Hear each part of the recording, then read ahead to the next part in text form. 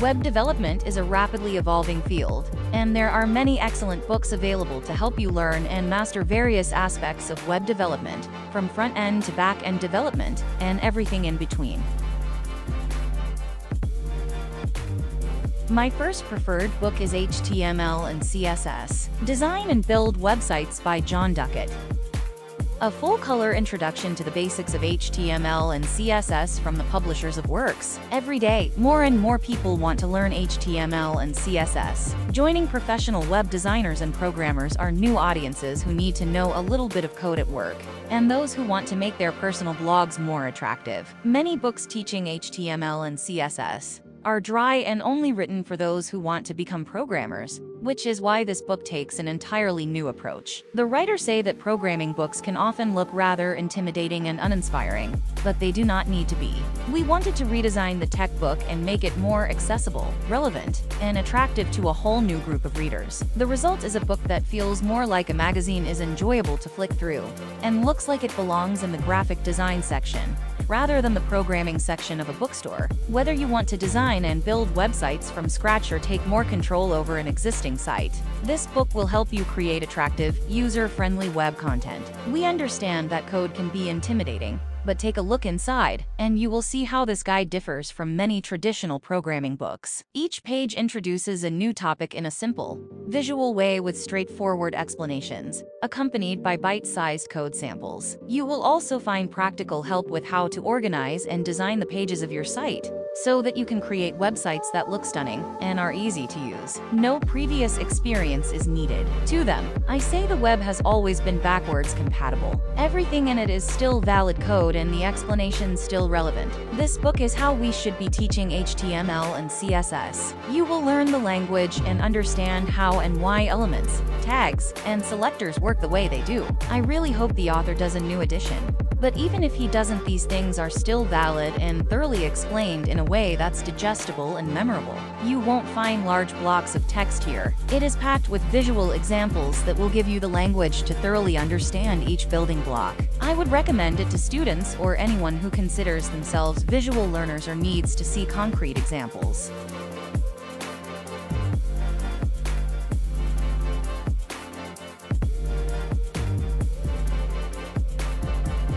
My second preferred book is Eloquent JavaScript by Marijn Haverbeke.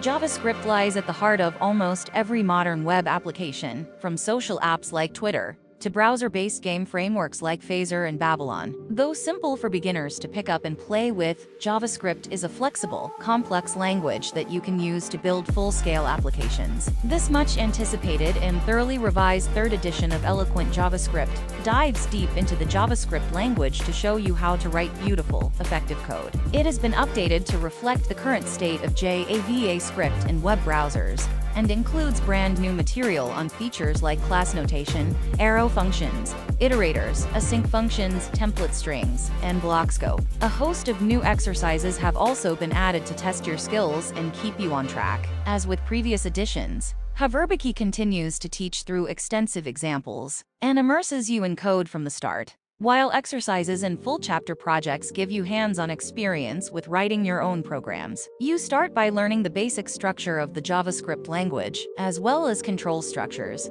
functions, and data structures to help you write basic programs. Then you'll learn about error handling and bug fixing, modularity, and asynchronous programming, before moving on to web browsers and how JavaScript is used to program them. My third preferred book is PHP and Miscal, Server-Side Web Development. This book was written by John Duckett.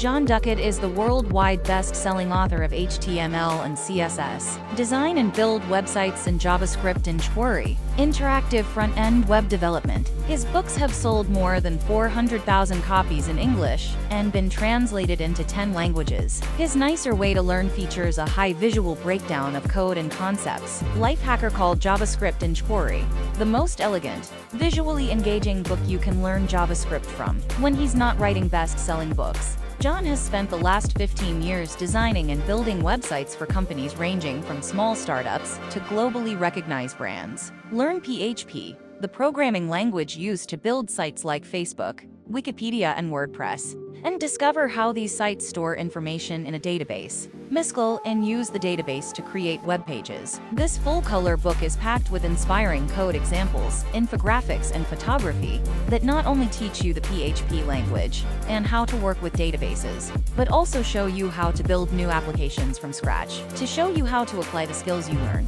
you will build a complete content management system, enhanced with features that are commonly seen on social networks. Written by best-selling HTML and CSS and JavaScript and jQuery author John Duckett, this book uses a unique visual approach with step-by-step instructions, practical code examples, and pro tips that will teach you how to build modern database-driven websites using PHP. PHP runs on web servers and allows websites to customize pages for each individual visitor using content stored inside a Miscal database. The simple, visual explanations and bite-sized code examples in this book will make it easy for you to develop websites using PHP and Miscal.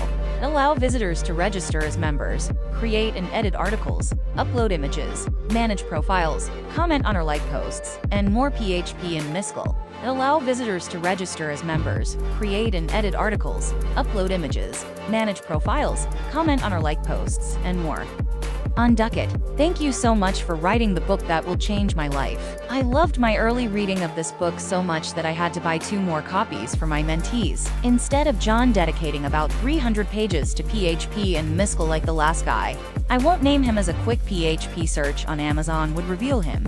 He wisely and courageously dedicated almost 700 pages. This is not only the best PHP and Miscal book out there, this is the best programming book in the world, period. Take that from someone who has spent thousands of dollars in the last 6 years trying to look for programming language instruction that is expertly written from an educational standpoint. Albert Einstein once said, "If you can't explain it to a 6-year-old, you don't understand it yourself." 99% of the programming language boot camps, books, training manuals, and websites cannot explain what they teach to 6-year-olds. They do not meet the KISS keep it simple, stupid test necessary for educators. A 6-year-old can understand what John is teaching in this book. There is a dearth of educators in the programming education world. You hardly have anyone with an education degree teaching programming, which becomes apparent in the lack of standardization in what they teach. John's PHP book is heavily researched and detailed, unbelievably simple, and wonderfully designed. Do yourself a favor and read what this man who shies away from publicity has thoughtfully,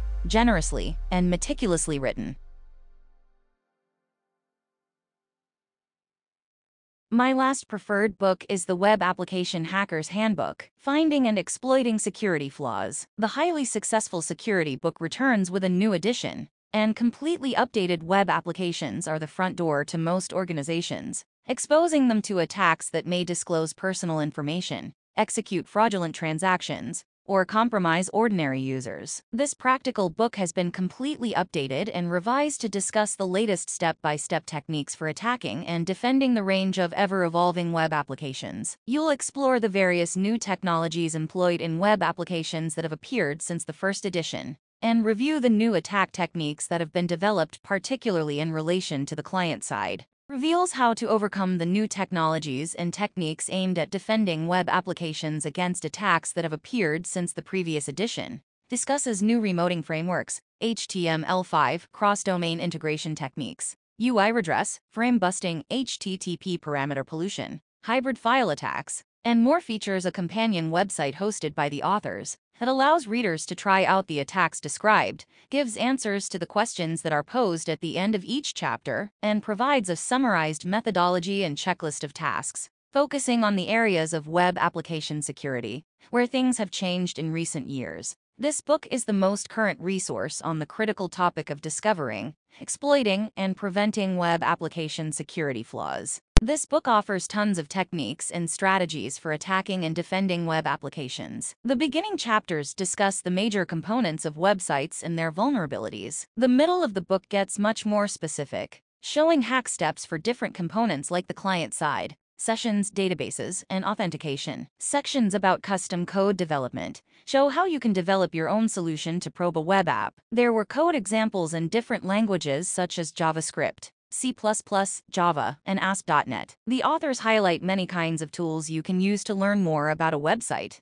including a product they developed themselves called Burp Suite. For readers interested in testing the techniques, there is a website offered by the book, but it costs $7 an hour to play around on the site. This fee is for keeping the website running apparently, but I thought it would make more sense to have a monthly fee. I did not subscribe to this site myself though because I was more interested in getting a broad overview of website security. The book is showing its 2011 publication date in some places. For example, IE and Firefox are said to be the dominant browsers, while Chrome is a minor player. Additionally, Flash and Silverlight are spoken of as being components of many websites. One issue was I was not really sure which techniques might be outdated and which are still relevant.